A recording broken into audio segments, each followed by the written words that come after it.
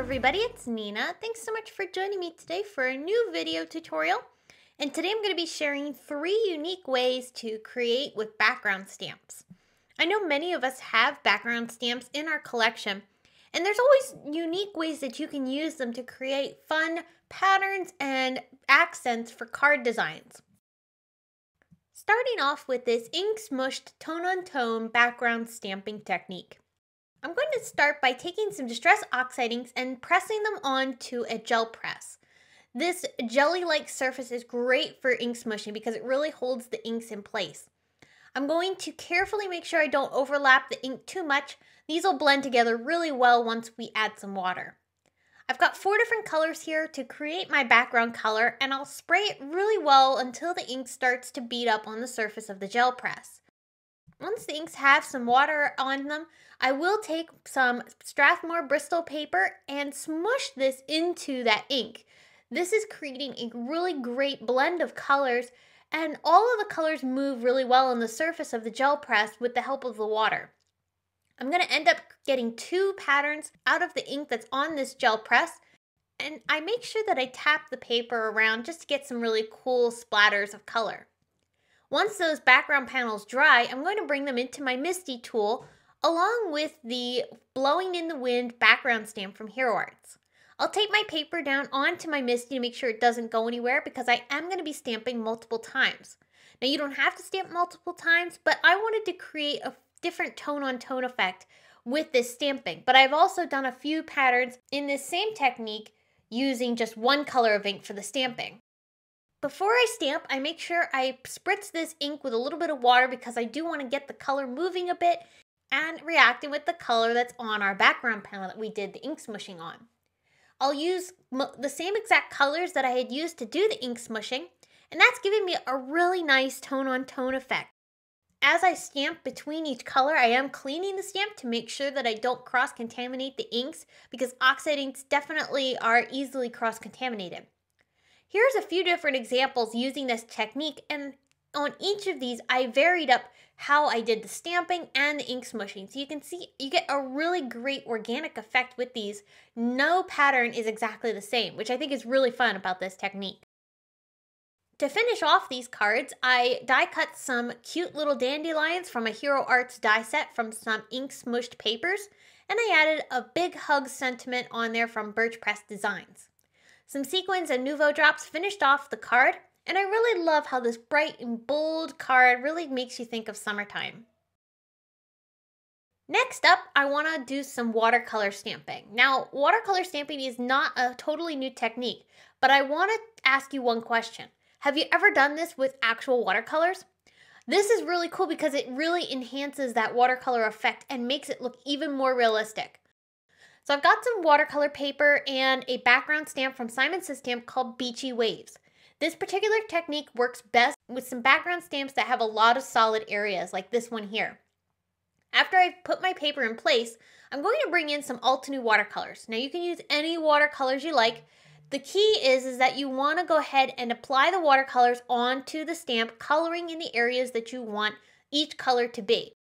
The other thing you want to keep in mind with this technique is to not use a ton of water because you don't want the color to bead up on the surface. See how I have a lot of water in that spot on the right? I'm adding more paint to it because I don't want this to be very watery. I want the paint to really cover the surface of this background stamp. I'm adding multiple colors to this because this is what's really fun is you can add as much color as you want and let it even dry a little bit because we're going to go back in and spritz it with just a little bit of water and then stamp it down onto our watercolor paper. Now I use textured watercolor paper to give me a bit more of an organic effect, but you could use some hot press watercolor paper with a smooth texture and you'll get more of a smoother finish. But see how this looks really cool and how the colors blend together? This is what's so much fun about using real watercolors instead of using inks or watercolor markers. I really feel that the watercolor effect really is enhanced when you're using a straight watercolor medium like this. And it's really fun because you get a lot more control and it's easier than using a watercolor marker, I feel, because you can use a bigger brush and you can cover more areas faster and more smoothly. You also don't have to worry about damaging any markers that you might be using too, Sometimes the nibs of certain markers are a little bit more delicate than others, and certain techniques like this can be a little bit harder on them. But paintbrushes are very flexible and have a lot of more forgiveness. So all in all, I really enjoy this technique because of the fact that you can be so free-handed with these watercolors, and as long as you don't overdo the water, you get a gorgeous and very crisp image that looks like you took a lot of time to watercolor, but all you did was stamp it, and it's really fun. The other fun thing is that as you let things dry, you can go back in with more layers. I love doing this because it really adds a lot of depth to your scenes. To finish off this card, I kept it really simple and just added a few sentiments from the You Are My Sunshine die set from Simon Says Stamp, and also the My Favorite Things Sunshine Sentiments stamps. Some sequins add some embellishing along with some Nouveau drops, and I really love how this card has a really summery vibe to it. So this last technique I'm calling ink blending, emboss resist, and more ink blending, because literally that's how I created it.